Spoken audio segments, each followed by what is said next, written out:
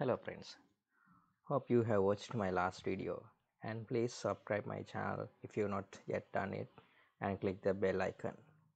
So in this video I am going to show you an interesting thing. It is how to add a wallpaper to your keyboard display. For that you can use whatever the photo you like, and let's see how we can prepare the photo before installing.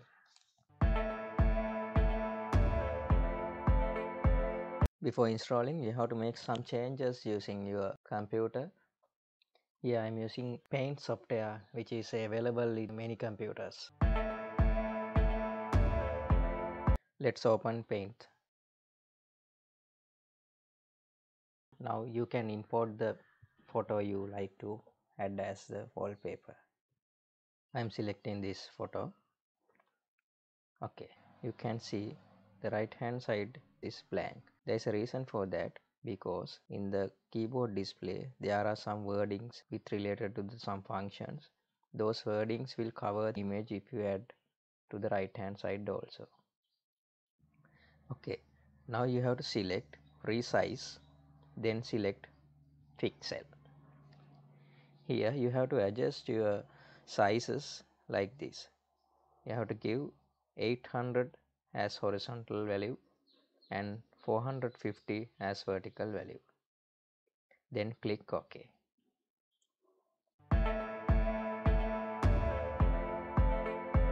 Now you are coming to the important part, the saving the image. You can give whatever the name you like. Then you have to select 24-bit map here. Then click save. We have done the preparation. Now we can export this to a USB drive and see in the keyboard. Okay, I have exported this to the USB drive. Let's see how to change the wallpaper. In the home screen, press function, then system. Now you have to select main picture. Now you are in the presets memory. Then you have to press tab button to go to the USB drive.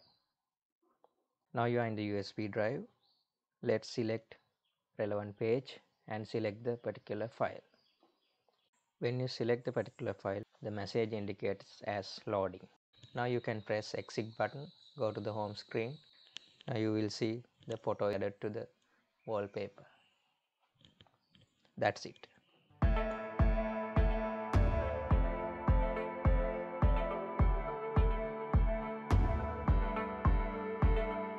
Thanks for watching.